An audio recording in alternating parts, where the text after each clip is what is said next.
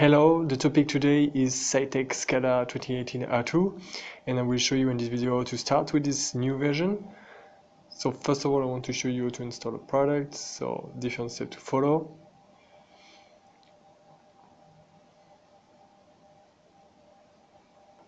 Once the installation will be finished, we'll see in the configurator there's few things to configure, three main parts.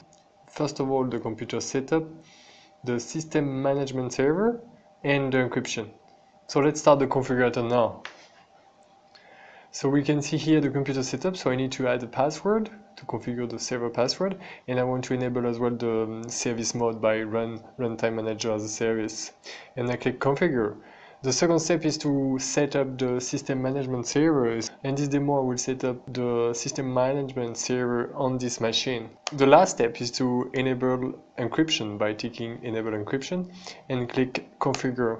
And this is pretty much it for the configurator. We can see this deployment client and OPC client driver by default here, so I will suggest watch my previous video on these topics. So when it's done, you exit the configurator and we can start Citect Studio.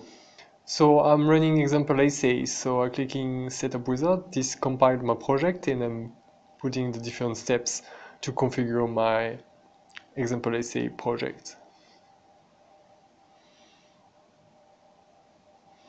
I can run my project, and the project is running as a service, so we'll see in the runtime manager it's in service mode, and we can see as well the encryption. The encryption is enabled for the Citect project. So that's pretty much it for the demo today about Citect SCADA 2018 R2.